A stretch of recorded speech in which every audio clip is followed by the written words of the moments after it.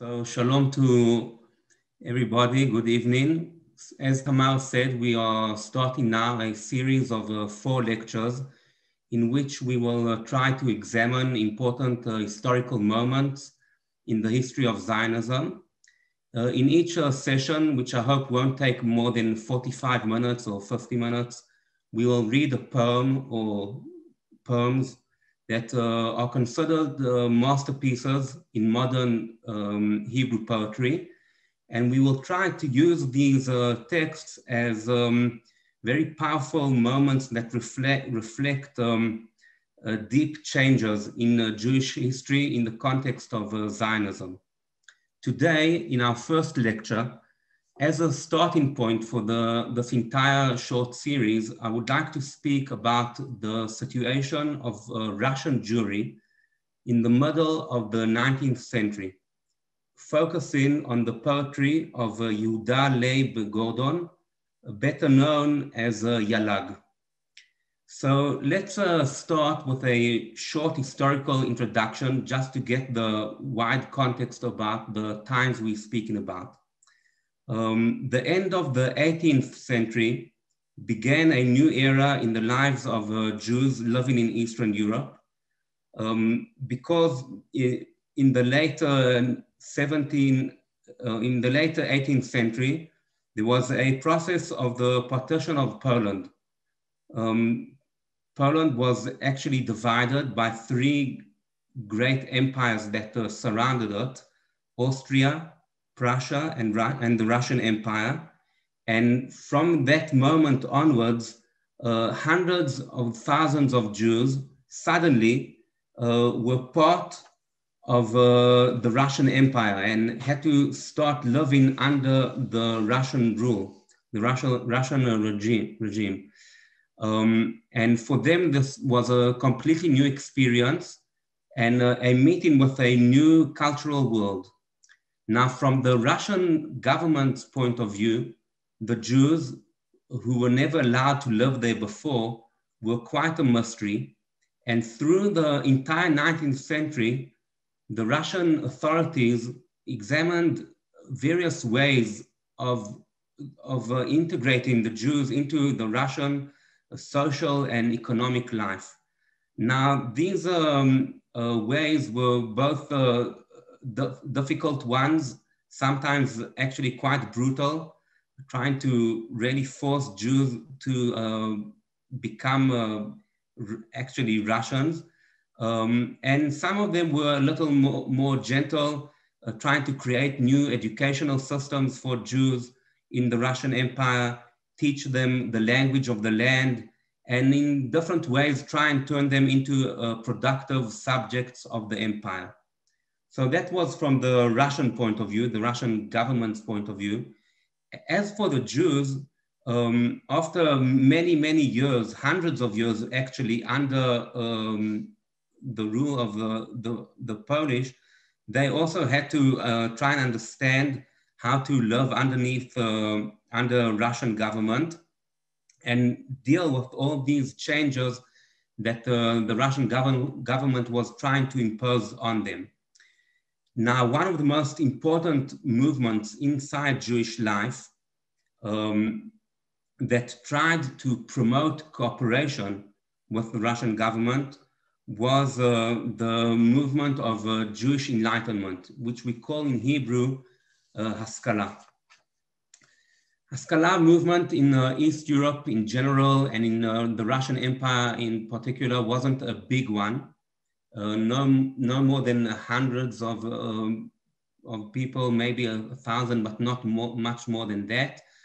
Basically, writers, poets, thinkers, teachers, that in different places, big cities and small towns and villages, tried together to create a modern Jewish culture, both in Hebrew, Yiddish, and Russian, promoting the ideas through books and newspapers, trying to bring into Jewish life the worlds of modern science, geography, history, literature, and poetry, and also calling for a serious change in the world of Jewish education for children.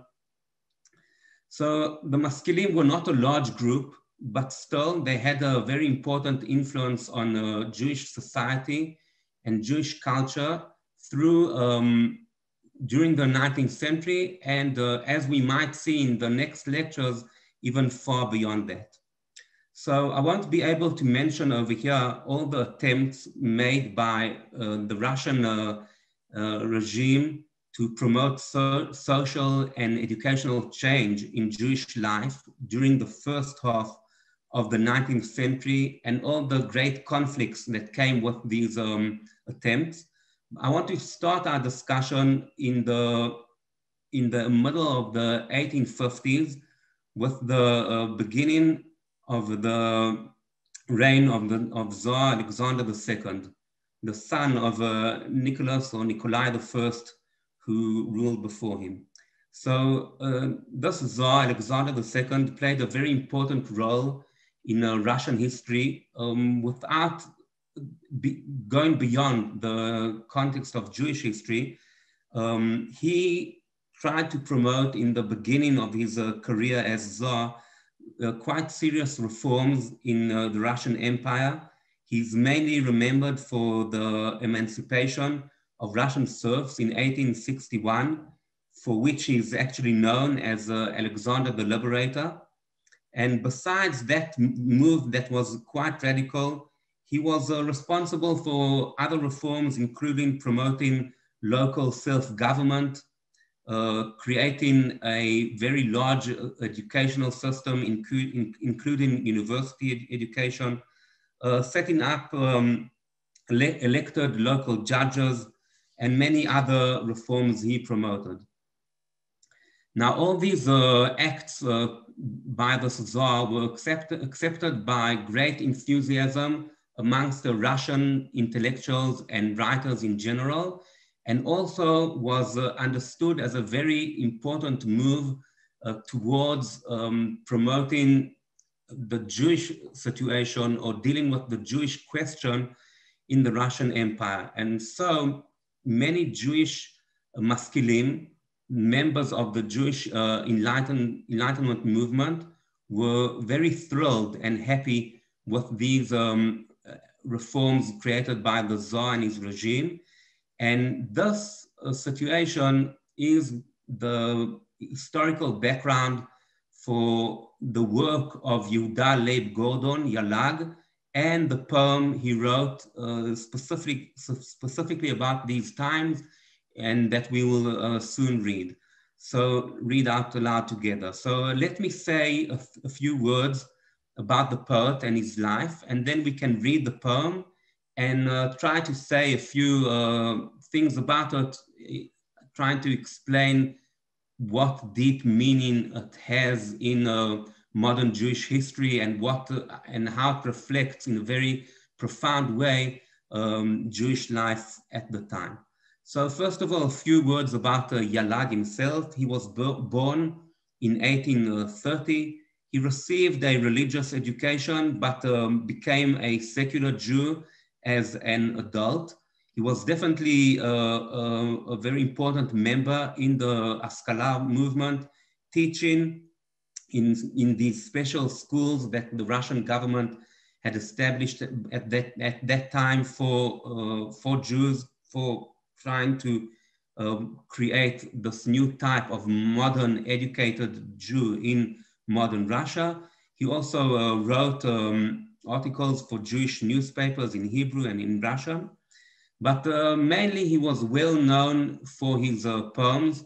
Some of them he wrote before the poem we are going to read and focus on today. Some he wrote later, but in a general evaluation of his work, Yalag, in his very powerful poems, called for deep changes in the world of halacha. He wanted to see a deep change in the Jewish economical system, trying to make Jews a productive part of Russian society. He wanted to promote, like many other maskilim of his times, changes in Jewish education. And in fact, In the history of feminism, he also plays a very important role because he was one of the first Jewish writers and poets who ever expressed a very strong need for changes, maybe even radical changes in the status, the situation of Jewish women. For all of these approaches and ideas, Yalag was deeply hated in different circles of the ultra-Orthodox communities.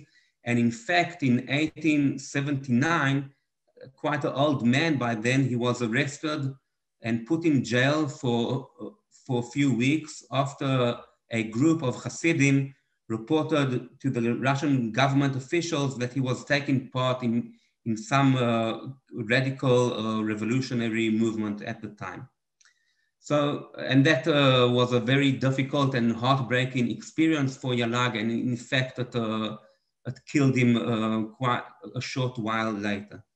In any case, going back about 20 years, Yalag was one of those East European or Russian Jewish maskilim who was very enthusiastic about the reforms led by the Tsar, Alexander II, and looking at this poem, Hakitza Ami, Awaken My People, this is really one of the most important poems, or maybe it's fair to say the most important Hebrew poem that refers to this historical breakthrough brought by this Russian Tsar.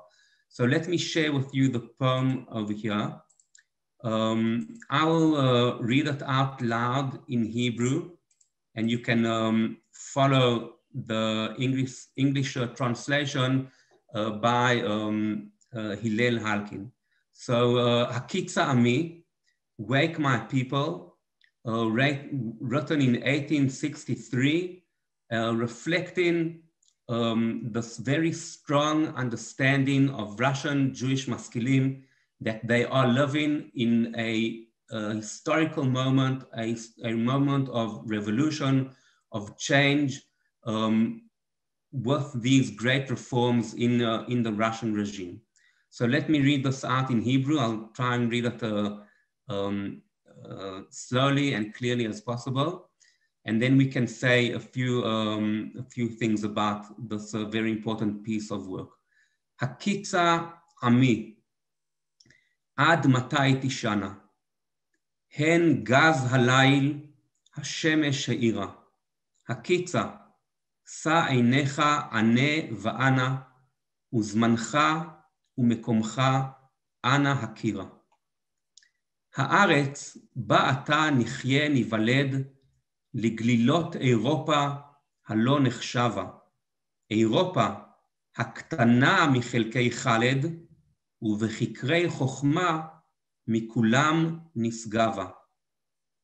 ארץ עדן זאת, הן לך תיפתח. בניה אחינו לך יקראון עתה. עד מתי תהיה קרבם כאורח? למה מנגד להם תלך אתה? וכבר גם יסירו שכמך מסבל, ומעל צווארך ולך ירימו, ימחו מליבם שנאת שווא והבל. ייתנו לך ידם, לך שלום ישימו. הרימה נא ראשך, הישר גבך, ובעיני אהבה אלימו השגיחה. ותנה לחוכמה ודעת ליבך, והיה עם משכיל, ובלשונם שיחה. כל בעלי בינה בך חוכמה ילמדו, פועלים ואומנים כל מעשה חרושת, אמיצי הלב בצבא יעבודו, עיקרים יקנו שדות ומחרשת. אל אוצר המדינה הבא חיליך, ובנכסיה כך חלק וזבד. היה אדם בצאתך, ויהודי באוהליך, אך לבני ארצך ולמלכך עבד. הקיצה עמי, עד מתי תשנה, הן גז הליל השמש האירה. הקיצה, שא עיניך ענה ואנה, וזמנך ומקומך אנא הכירה.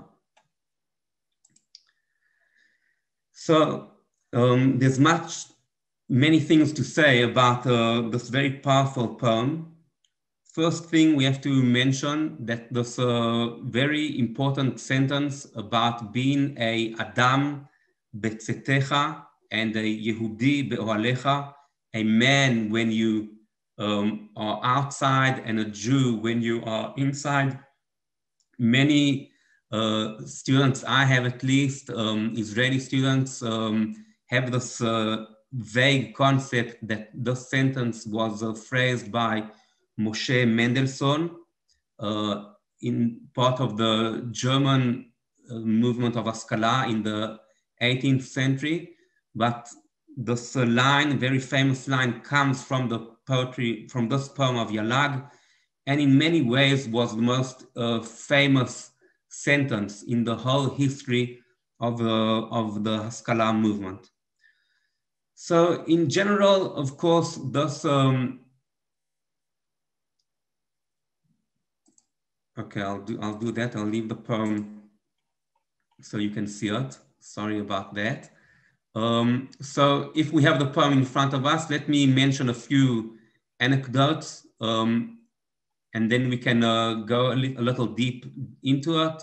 So Yalag is explaining to his listeners that Europe is a small part of the world, but at this time holds most of the wisdom of the world, and that means one should be proud of being part of Europe and happy that Russia is going through all these reforms that are going to turn her to a legitimate part of Europe, of course, Western Europe, Central Europe. He calls this land of Russia a land of Eden, seeing all Russian citizens as the brothers to Jews, and that the Jews have to see themselves too as their brothers. All days of existing a part of society are over. Hatred will now be removed. The Russian government, Russian regime, Russian Tsar, Russian people are calling for shalom, for peace, and Jews have to respond to that with their own calling for shalom. And over here, very powerful sentences. You have to keep your head up high, stand tall, become an educated individual, educated society, and very important, speak the language of the nation, learn Russian, learn how to use it in daily life, in the field of literature, poetry, be part of the Russian culture. And sentences that might sound relevant even today. One, Yalag calls Jews in everywhere they are, whoever wants to listen to him, learn crafts and trades, be prepared to join the army, become farmers, pay your taxes, feel a complete part of this new Russia that's been created in our times in these years of the 1860s. So I want to make two major comments about the song.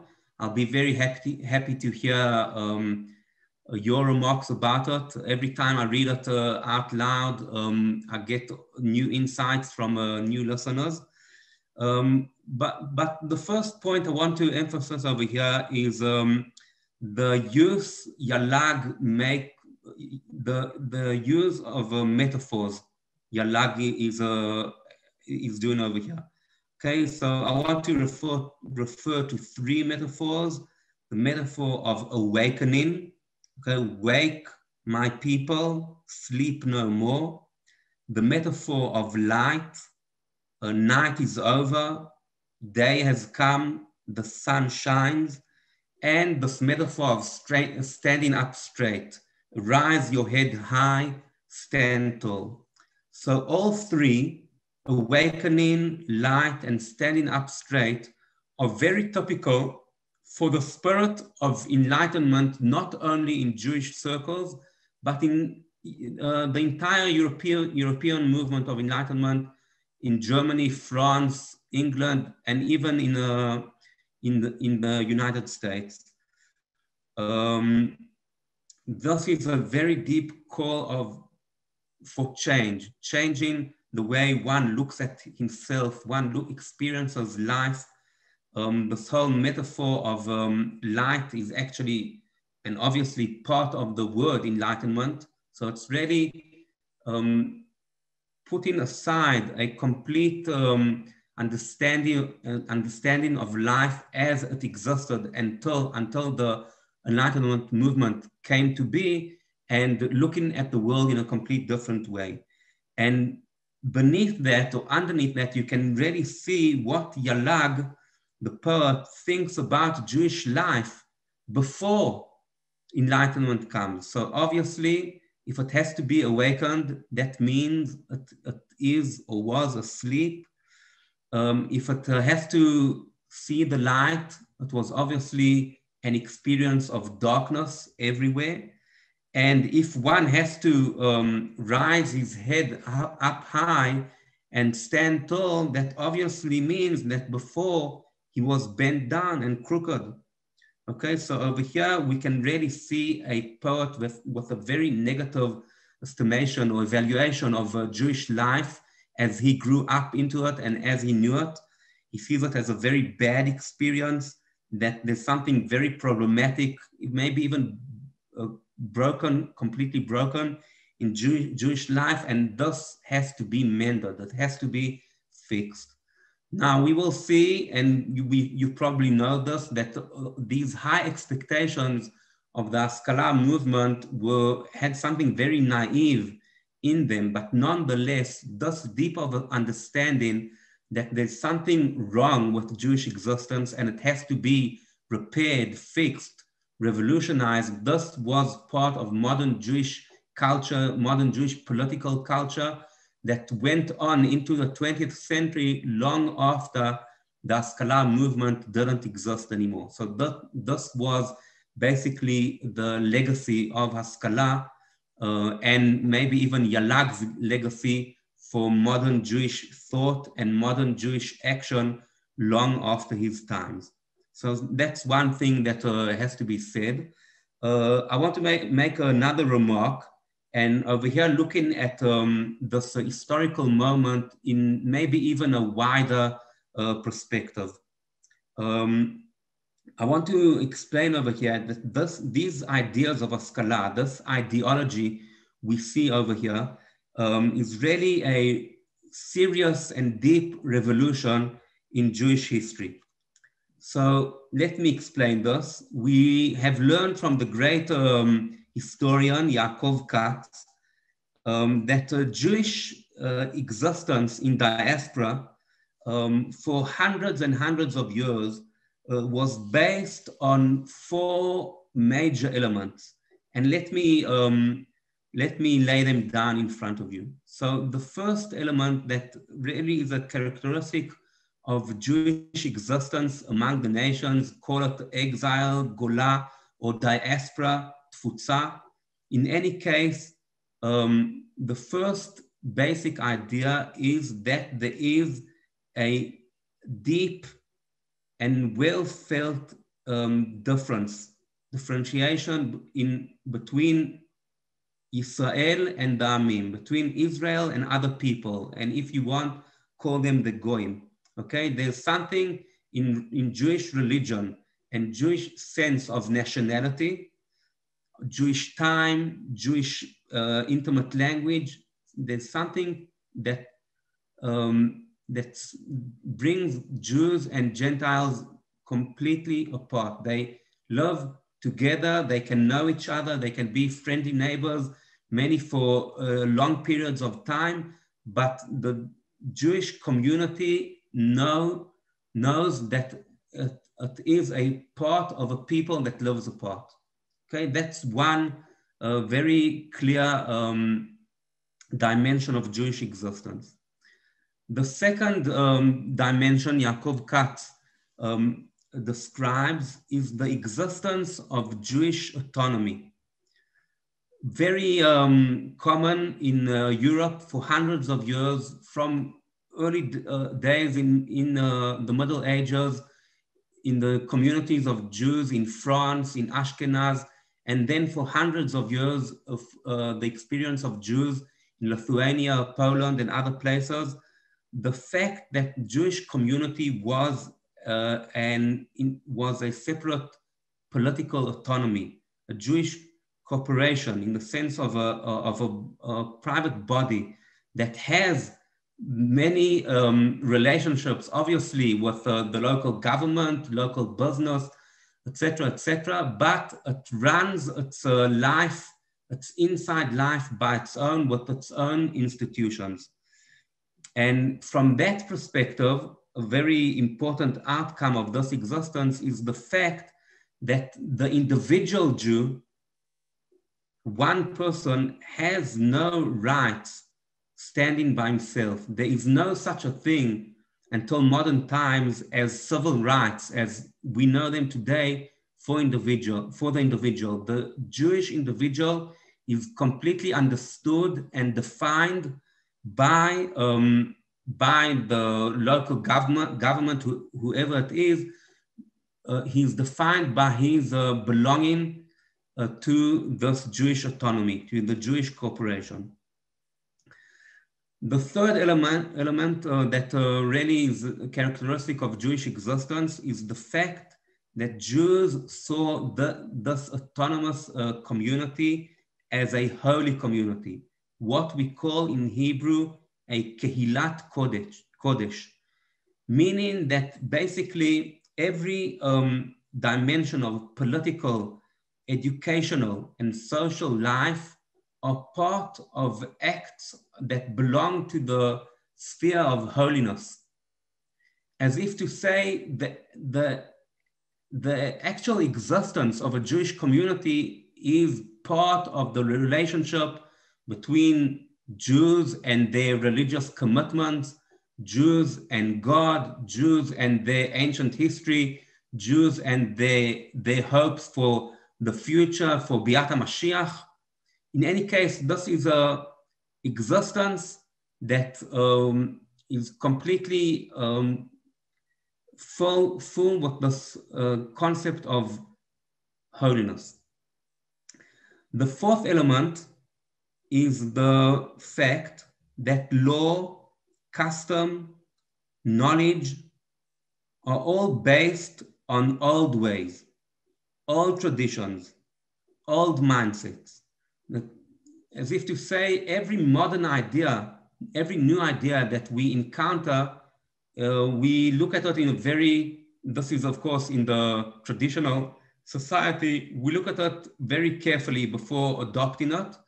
And the main authority upon the ways of life, again, of the individual, the family, the group, the community, is based on the old ideas, traditional ideas. Okay, so let me mention these four basic characteristics again. A deep feeling of difference between Jews and non-Jews, Yisrael v'ha'amim, a existence of a Jewish autonomy, a deep understanding that the life of this autonomy, this Jewish community, has something holy about it, a kehilat kodesh, and the authority of old knowledge upon life, and great suspicion towards modern new knowledge. So if we follow these ideas of Yaakov Katz, which I find very powerful, we can easily see that in Yalag's poem over here, all four concepts are under a complete attack. Because instead of looking at Jewish existence as standing with a very tall fence or wall separating it from the Gentile neighbors, obviously Yalag is calling for a complete new relationship between Israel and the Amim, between Israel and the nations. He wants the Jews to see the Russian people as their brothers in any sense, any way. He's definitely calling for the breaking of Jewish autonomy. He wants to see, as many other Maskilim of that time, he wants to see Jews as part of the Russian state. And he also wants the individual Jew to be able to live in this new framework as an individual. He does not have to depend or be defined by the community that surrounds him. Yalag is an extremely secular poet, so there's no doubt he does not understand Jewish existence in the family, in the community, as something holy. On the contrary, he's very happy to have a secular powers, concepts enter Jewish life. And of course, and this is very typical for the Haskalah movement and for modernity in general, he is delighted with new ways of thought, with breaking traditional concepts and mindsets. And he actually sees himself as a person who brings awakening, light, which come from modern ideas, new ideas that are trying to overcome all Jewish concepts. So from all this, we can see very clearly that this poem in particular and the entire Haskalah movement in general are really a radical revolution in Jewish life, Jewish existence, in the way it was practiced for hundreds and hundreds of years. So what happened next will lead us to one more very famous poem of Yalag. Let me describe the historical context really in a nutshell for a few moments, and then we'll look at this poem. Also very like identify a few phrases over here, very powerful and well known and very identified with the poet himself. So actually during the 1860s and the 1870s, there was a whole generation of young Jews in Russia, young men, young women, who followed Yalag's call.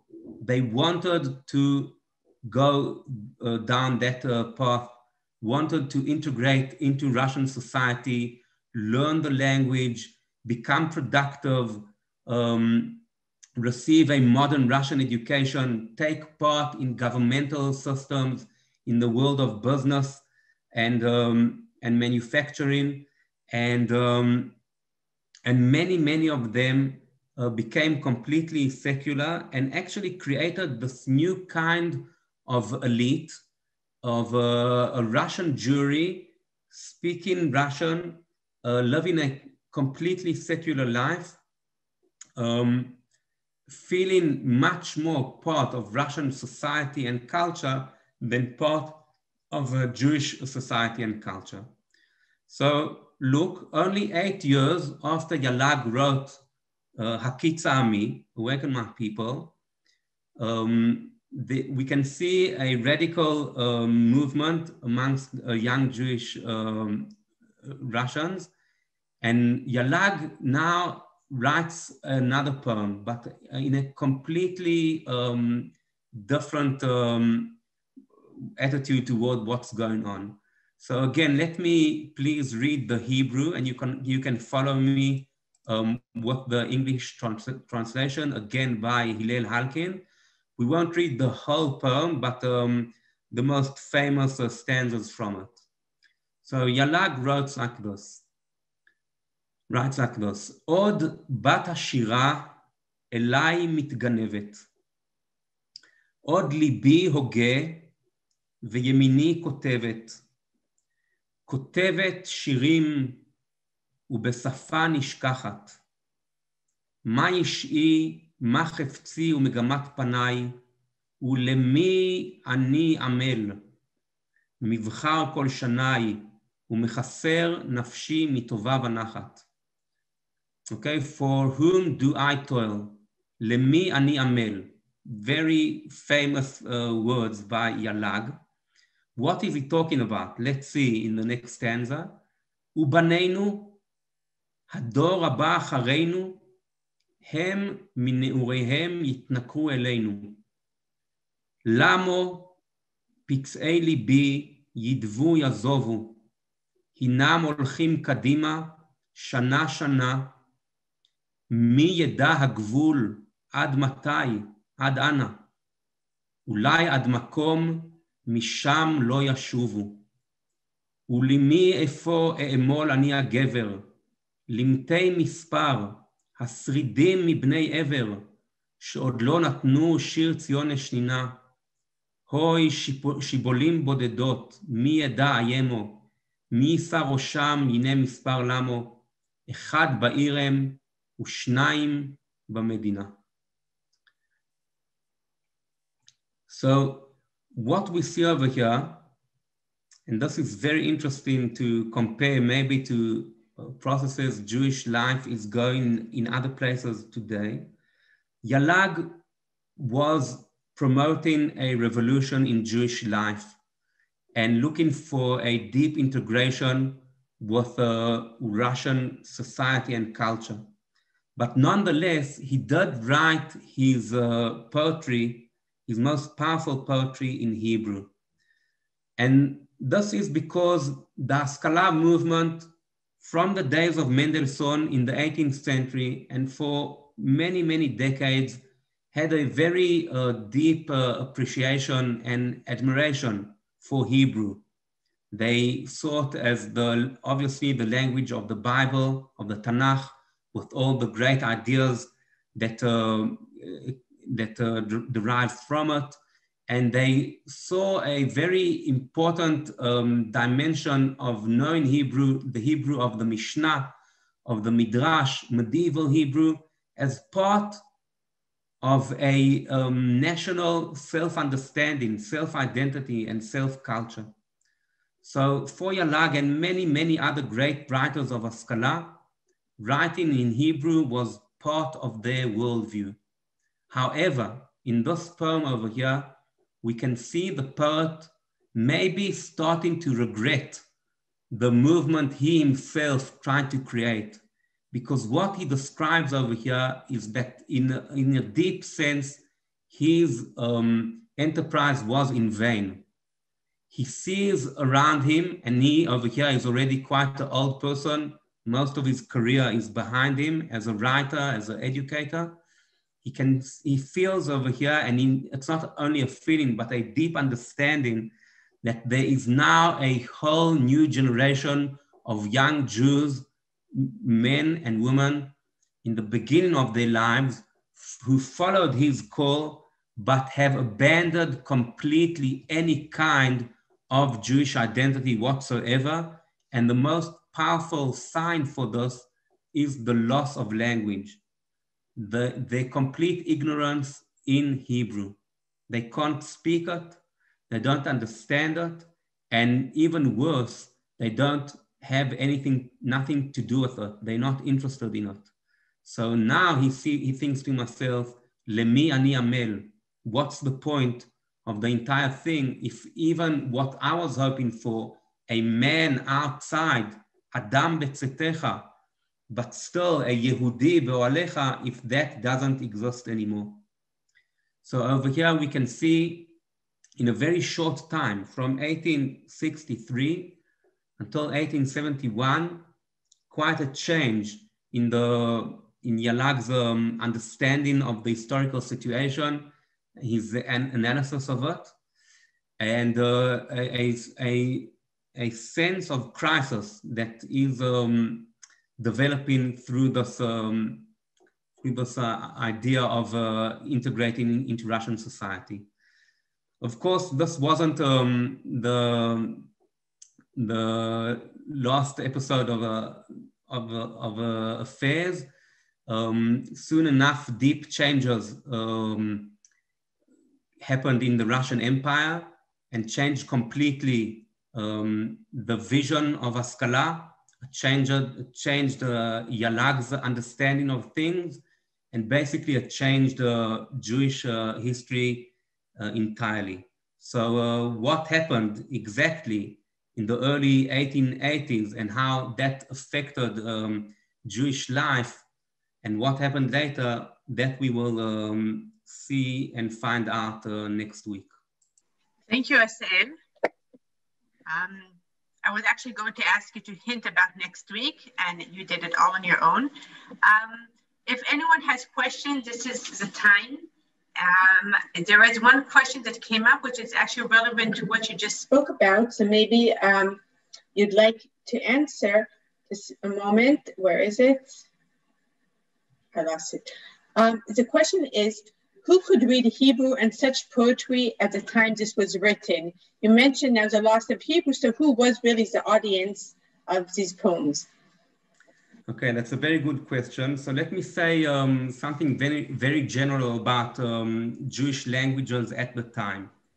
So this is very important to keep in mind. I said this, but one has to take note that the Haskalah movement was very small.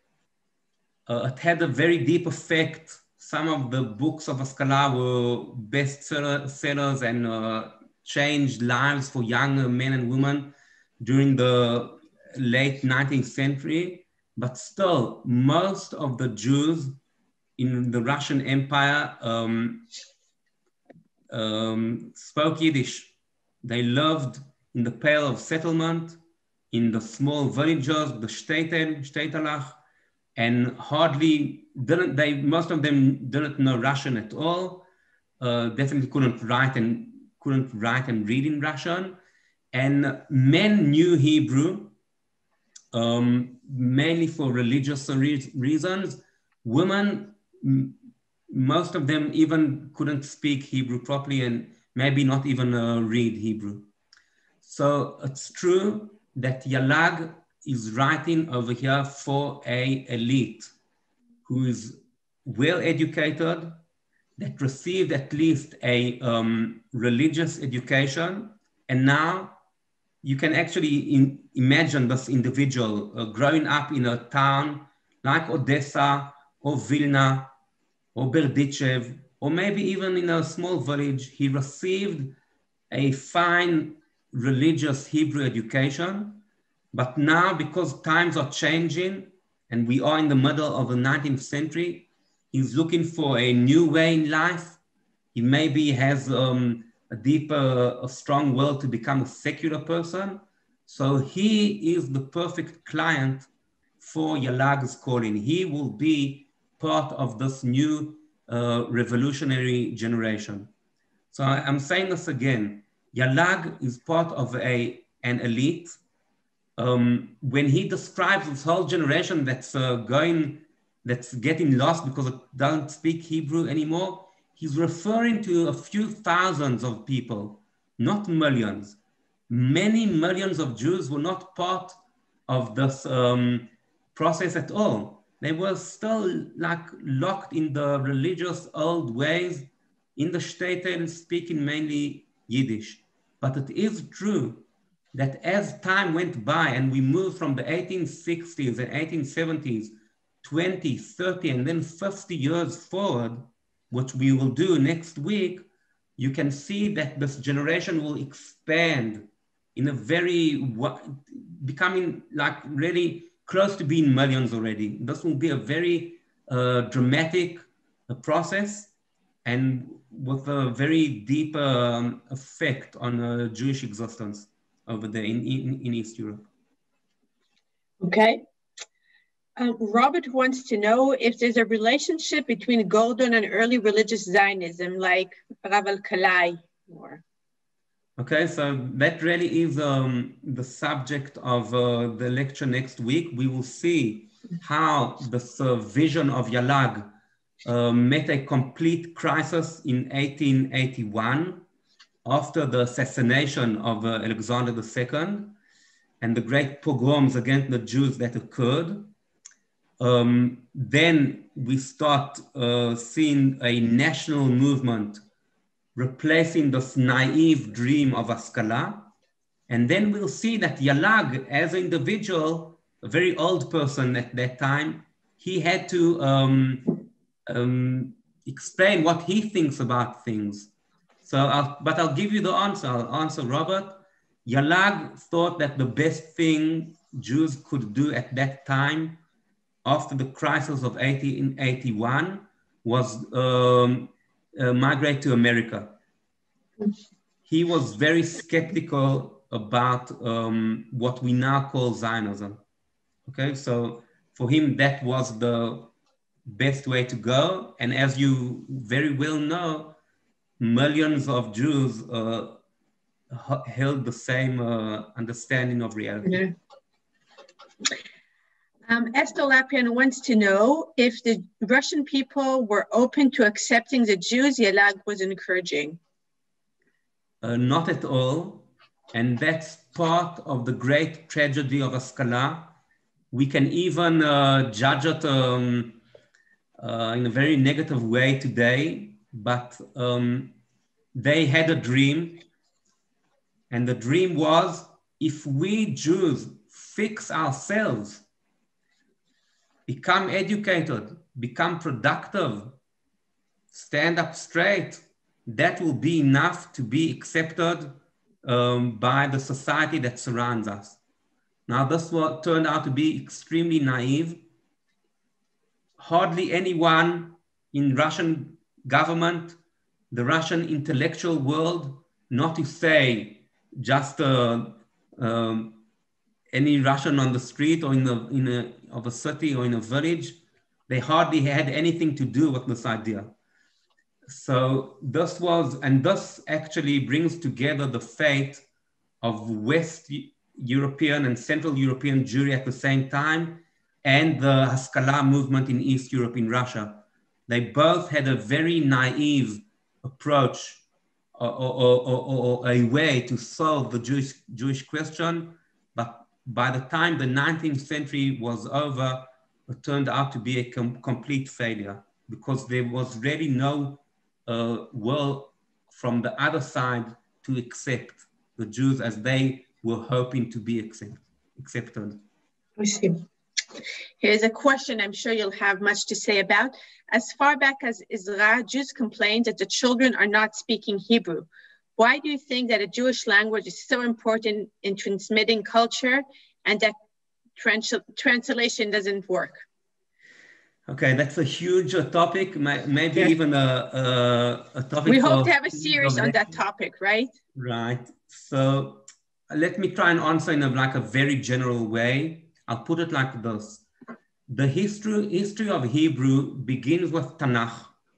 And the fact that Hebrew still exists today is something that we have to pay attention to, because the fact is that during Jewish history, Jews always adopted in a very deep way the languages that surrounded them.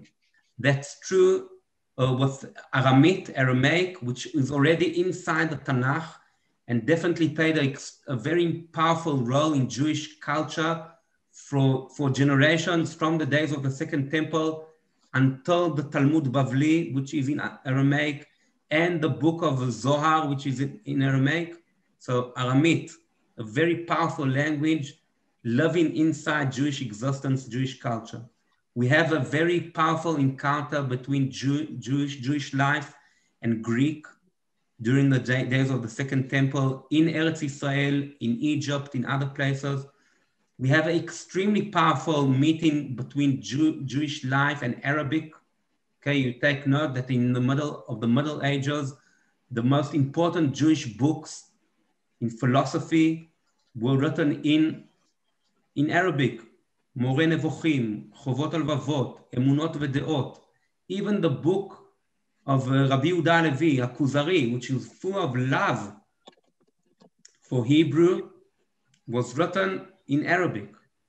So definitely Jews always used the languages that surrounded them, and Hebrew always existed in all kinds of ways. It had sometimes a renaissance in Italy, in France, in the days of Rashi, in the Golden Age in Spain, etc., etc. But for many, many parts of Jewish history, Hebrew was almost extinct.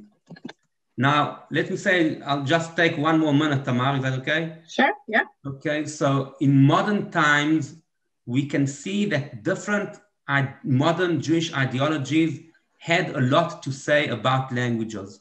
For instance, the Haskalah movement hated Yiddish, believed that Jews had to learn a European language or languages, German, French, Russian, if it was in Russia. And some of them had admiration, as I said, for Hebrew as a national, a part of a national identity.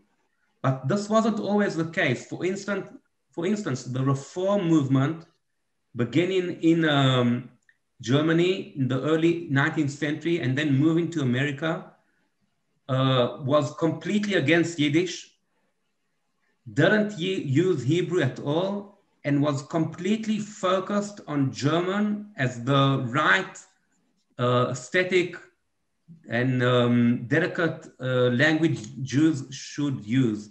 Some of you maybe know this more than me, but it's well documented that in the late 19th century, in the great cities of America, Cincinnati, Chicago,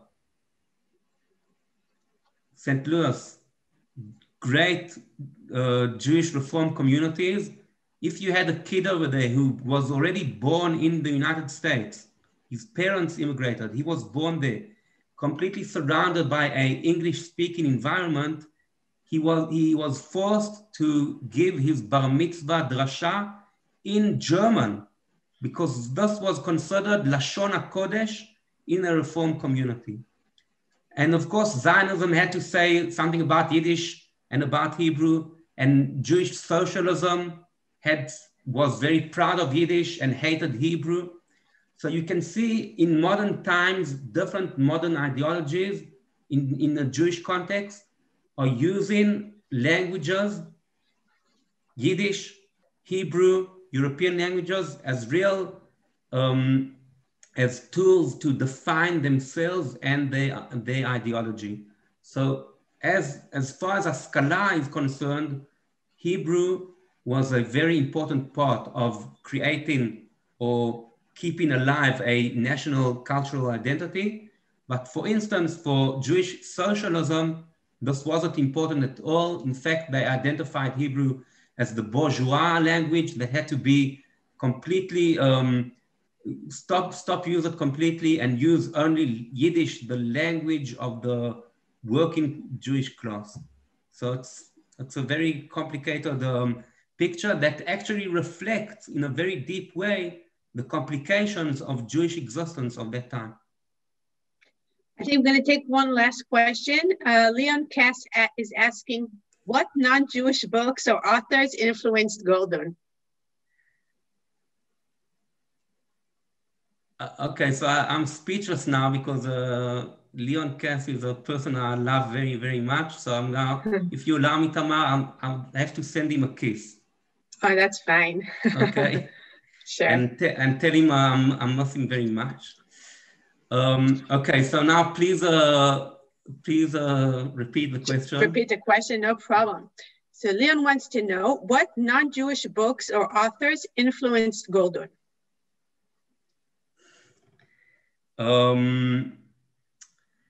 I think, I don't know the answer in depth, but I'll have to check this and write to Leon in person. But it is true that if we are in the middle of the 19th century in Russia, that means that with these winds of change and world of reform, this is also the beginning of the golden age of Russian modern literature. Pushkin, Gogol, then Tolstoy, Dostoevsky, etc., etc., etc., Gorky. And so without knowing this for sure, I assume, and I'll check this, that Gordon himself had already read these most important Russian novels of the time, and some of them are dealing with these great changes Russian life is going through. But again, I have to look this up much carefully. Okay, so we couldn't take all the questions. I'm sorry. I know that this topic is starting up a lot of interest, but maybe some of the things that people are asking will also get answered in the following sessions. Thank you very much, Estelle. Thank you, everybody, for joining us. And we'll continue next week with Poetry and Zionism. Goodbye. Thank you very much.